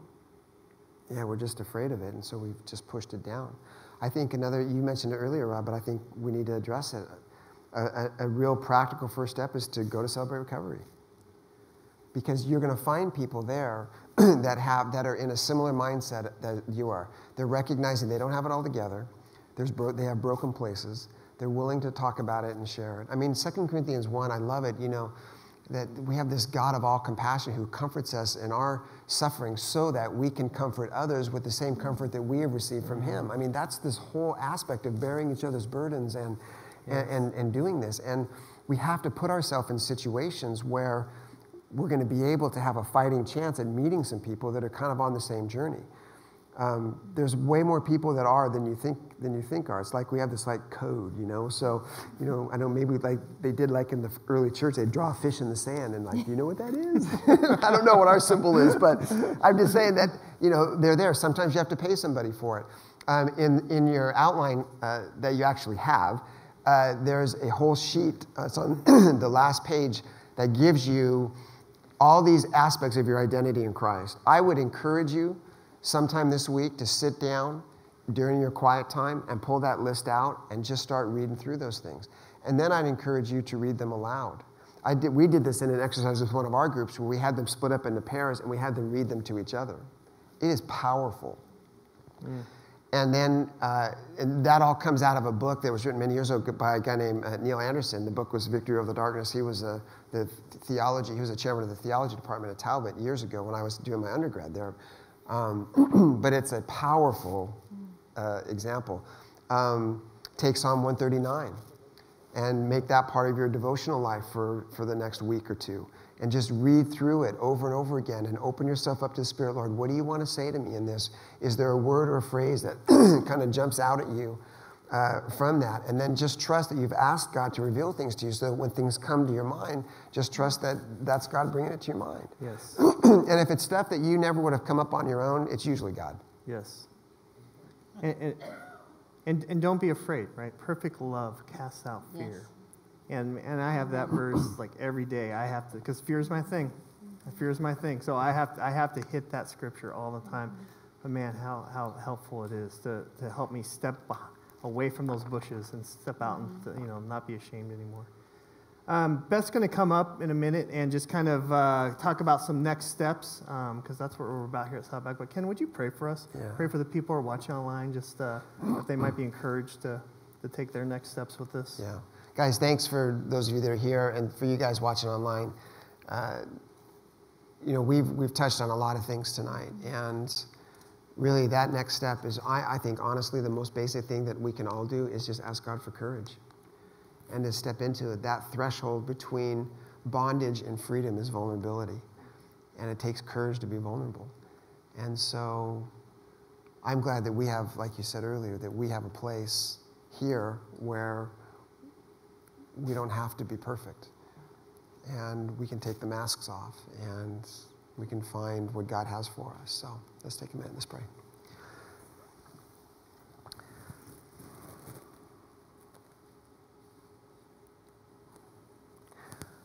Lord Jesus, you have secured so much for us in your love for us at the cross, so much more, Lord, than we ever realized. Not only have you atoned for our sin and paid that price, not only have you reconciled our relationship to the Father, the things that are true that come out of that are mind-blowing, that we are clothed in your righteousness, that we can boldly come into the presence of the Father with no fear, no shame, no guilt, no dread, because you took all of the wrath of the Father upon yourself at the cross. There's nothing more to fear. Help us to embrace the truth about who you say we are. Lord, I pray for everybody that is hearing this and those that will even listen days and weeks after this, that they would experience your presence in a more profound way than they ever have before. That they would realize that they are your sons and daughters, that they are one in whom Christ dwells, that they are a partaker of the divine nature. They are a co-heir with Christ. They are the beloved. They are part of the family of God. Lord, our eternity began at the moment of salvation. There is a whole new life in the kingdom that is available to us right here and right now if we would only access it, just flip the switch. Lord, I pray that tonight would be the flip of the switch, that the enemy would no longer have any power using fear or shame or condemnation. Lord, that we would stand in the light, that we would fight back the darkness with the truth of your word, the truth of who you say we are, and the truth of who you are as our loving Heavenly Father. That we might embrace fully and experience more robustly who you are and who we are because of that. And Lord, I pray that tonight would be the beginning of a movement. Lord, this even grassroots, that as we begin to take on more and more of the character of Christ, as we begin to step into this profound reality of who we are in Christ right here, right now, that it would begin such a transformation process that people would see the profound difference and inquire as to what it is. And that in that we might be able to share with them both the good news of the gospel, that in Christ there is forgiveness, but that also in Christ there is a filling and a power of the Spirit that will bring about a different quality of life than they ever dreamed possible. Lord, I want that. I want that for my friends here. I want that for our church. And Lord, for everyone who might hear this message. And so we pray that through the power of your Spirit, that would become true. In Jesus' name, amen. Well, thank you, Ken and Susan, for joining us. You guys are such a gift to our community. And we really appreciate this conversation this evening. And thanks to Rob for just creating space for our team to step into these conversations. Yeah. So this has been a gift for all of us. Yeah. Well, like Rob said, we like to not just talk about discipleship, but we like to give next steps. And we call that doable discipleship. So for many of us hearing this for the first time, I just want to encourage you that maybe your first step is just recognizing that the number one tool to breaking through these spiritual growth barriers is this pursuit of emotionally healthy discipleship. And is this pursuit of living in community and creating space for disciplines and for habits in our lives. And so if you're like me, I've heard this. This is my third time of hearing this conversation because we talked through some of this 2 times with Ken leading up to this evening, and there's still so much goodness that just sinks deep. And so I would encourage you as you leave from here, we have a couple next steps on some slides, but pray through Psalm 139. Like Ken said, let that be your prayer these next few weeks. Watch this again. It will continue to be available on saddleback.com/conversations for the next few days. So watch it again. Let it sink in deep, okay? Like Rob said, and like Ken and Susan talked about, recovery is such an important part of all of our lives and of all of this process for emotionally healthy discipleship. So if you are here at Saddleback or you belong to another church, seek out a Celebrate Recovery group. Don't do life on your own. Okay, join a small group. Here as a church, we're about to head into 40 days of prayer where we're going to talk about things like what does it look like to pray breakthrough prayers, and what does it look like to continue to pray when God's not answering our prayers in the way we're expecting. So we're going to be talking about some of these things, some of these breakthrough things. Join a small group and have that conversation together with a few other people. Okay? From a spiritual maturity perspective, we continue this conversation that we call Doable Discipleship every week on a podcast called Doable Discipleship, hosted by Pastors Doug and Jason. And so we talk about what does it look like to love the Lord our God with all of our heart, with all of our soul, with all of our mind, and with all of our strength. We also have retreats. Okay, tonight we talked about the value of just practicing these disciplines, pulling away for silence and solitude, because it's in those moments that God transforms us. He uses Scripture to transform us, to renew our mind. So join us for a retreat. We're in the process of building out a really robust retreat calendar for 2018, and we would love to walk alongside of you as you learn to experience silence and solitude, or as you learn to experience prayer in a new way. And then last but not least, our team just launched a new maturity landing page. And so if you ever have questions for our team, or if you ever have desires to participate in spiritual maturity at your campus or here at the Lake Forest campus, check out our page. This is where we keep all of our latest information up to date. In fact, we are already talking about what would it look like to continue this conversation with Ken and Susan in the future. So all of that information will be on our maturity landing page. Thank you so much for joining us this evening. We're all around for some questions or conversation afterwards. And we just really appreciate you being here. All right, you're dismissed. Thank you to our online...